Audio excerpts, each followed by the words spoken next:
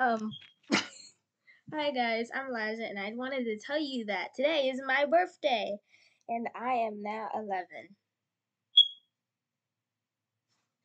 And I just wanted to tell you that showcasing my take and play James. All right, tender. All right, but first, I really like take and play models. I always wanted one. I had a take and play Thomas model that I lost, but I lost it sadly.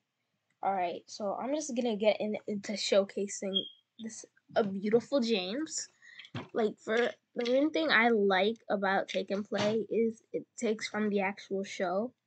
I like the driving wheels. And the metal coupling. The face. I like the face. It reminds me of face from season 8, or I guess. Like the classic style face. And the driving wheels amazing as well. They're black. Sometimes a smudge.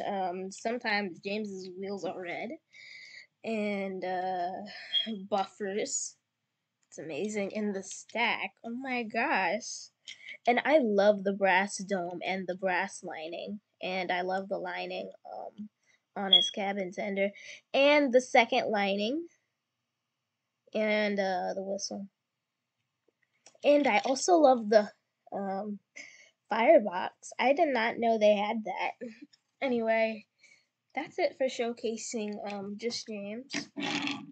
The tender. Not much to say about the tender. 3 wheels like that. The 5 is cool. I really love the coal load. The same thing. And yeah. In my opinion, Take and Play to me is kind of like a miniature version. Is like a wooden railway version of Bachman. Anyway, this is the Take and Play James that I got for my birthday. I'll definitely be using these in my videos. Anyway, thanks guys. Bye.